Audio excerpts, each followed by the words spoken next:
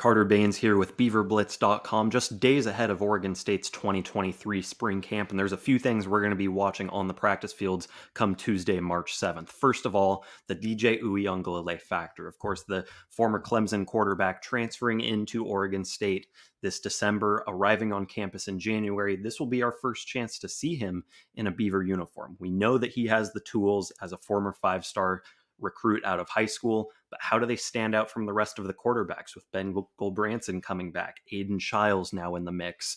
We want to see if there's clear potential for him to take the offense to the next level in his first year at Oregon State. And then the intangibles. How much leadership does he bring to the team? That's one of those things that we get an opportunity to see at practice and something that will correlate to the season when it rolls around in September.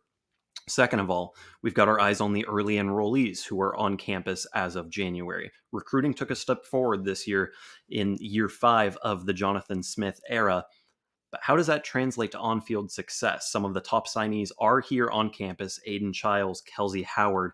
How are the 4-stars looking? What are they going to bring to the mix in their first years? That's going to be a hot topic in Corvallis this spring.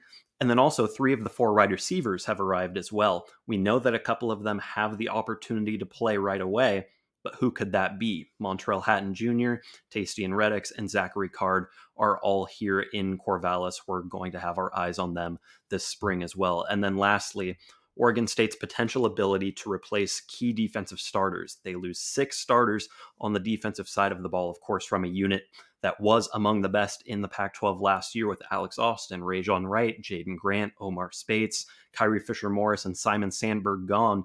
Who steps up in their absence? Could it be some backups? Jaden Robinson, Skylar Thomas, Easton Mascarenas Arnold, who have been here for a couple of years. Are they ready to take that leap?